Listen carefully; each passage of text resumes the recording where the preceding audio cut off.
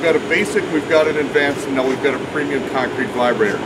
The two that we're going to talk about here today mainly are a model that we call IEC, and we've also got one that's IRFUflex. Well, we've got kind of an entry-level high cycle vibrator. And what we mean high cycle is that the motor is inside that vibrator head itself. And the reason that we can do that is because it is specified. So if you're looking at projects like that, you're looking at road construction, it is specified that that motor has to be inside that head. The reason being, it's got to be driven by three-phase power, so there's very, very little speed loss.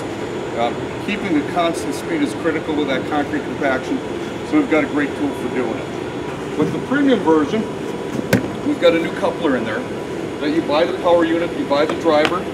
It comes included with the handle and the shoulder strap. So now that person can operate that, but as those concrete depths get shorter, we can take off the hose and the interchangeable head through this coupler and change it up. So it gives us added versatility that we haven't had in the past.